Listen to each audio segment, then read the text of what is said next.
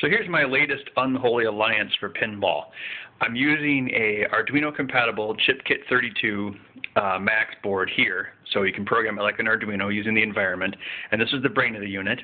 It has switch inputs here, lights over here, and then solenoids here.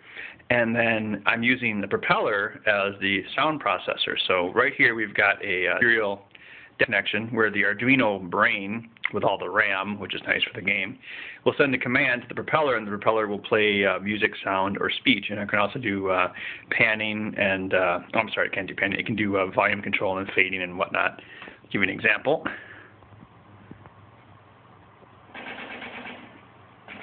There's a sound effect clip.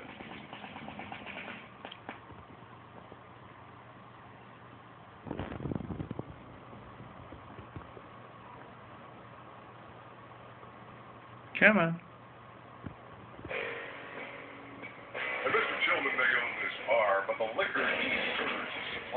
So there we have 3 channels going at once, so it's got more capabilities than the Bill Paxton machine.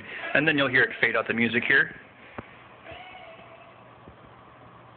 And it'll start over.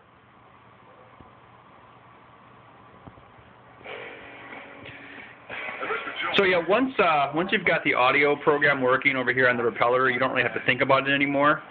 So you just send it commands using the main program here. So yeah, I think this will work out pretty good. I've been doing this one slowly, bit by hand, so I can make sure it works. And then I'll make a motherboard, which should be the final motherboard for my new pinball system.